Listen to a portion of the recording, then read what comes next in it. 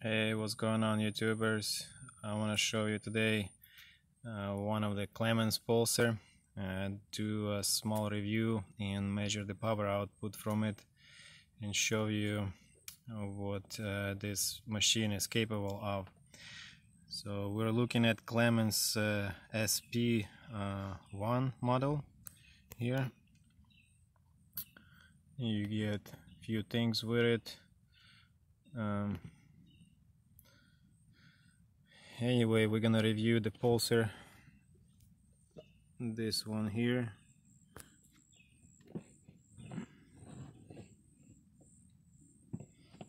It's got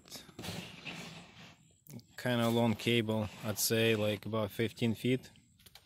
I coiled it up and it's it's been connected via, looks like a audio plug, either a speaker or like a microphone plug, and these plugs not rated for high power.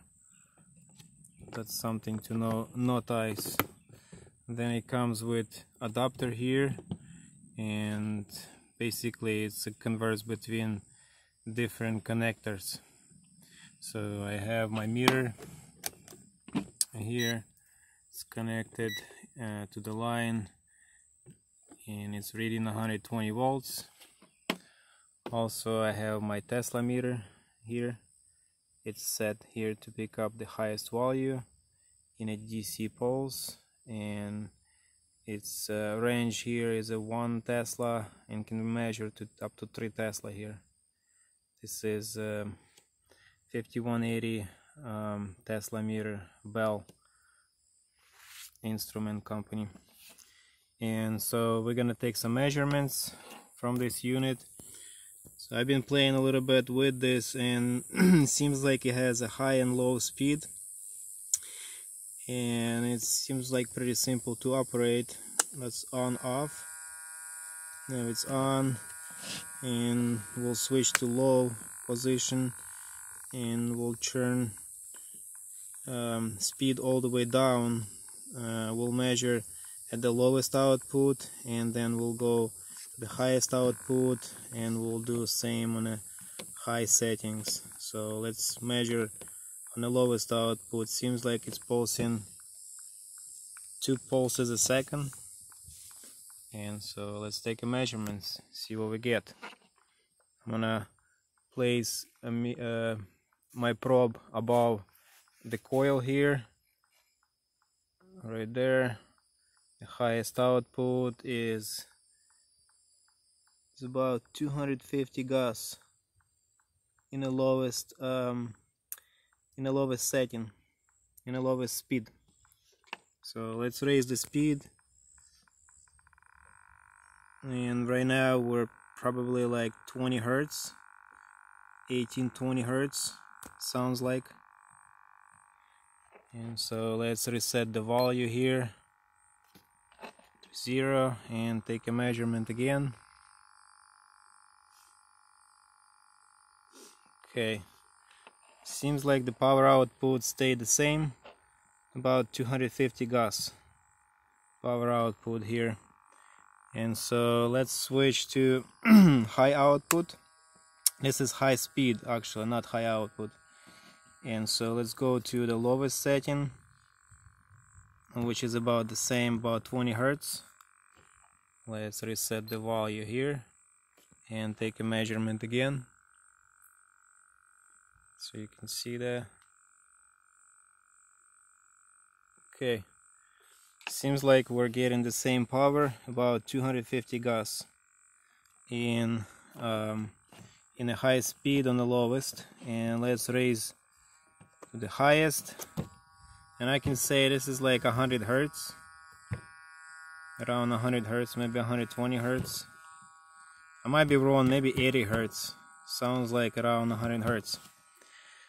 Alright, so let's reset a meter and take a measurement again. And we are getting the same power.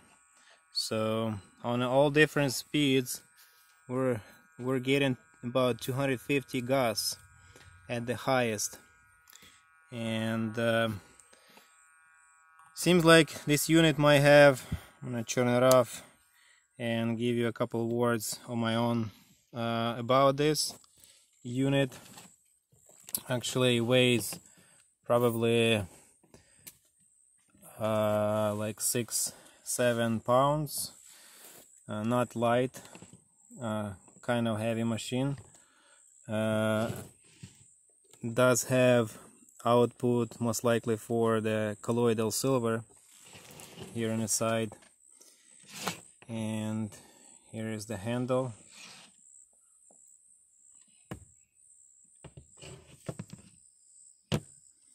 Wire is pretty soft, probably 18 gauge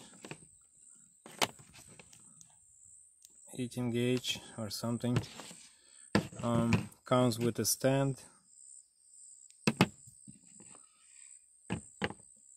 and the coil weighs probably 2.5 pounds. It's made out of, seems like a copper, I can see from the side here, and it's got like 3mm lids on the sides. Also there is a hole through in the middle of the coil. Alright, well, as a pulser, it's okay made, I'd say. The only thing is it seems to be a kind of low on the output. I don't know, here on the internet right now I can't see how much it's outputting, as it doesn't get advertised here, but somewhere I read that it's outputting like over 2 Tesla, which is, you guys see, and it's only outputting 0.025 Tesla, which is only 250 Gauss.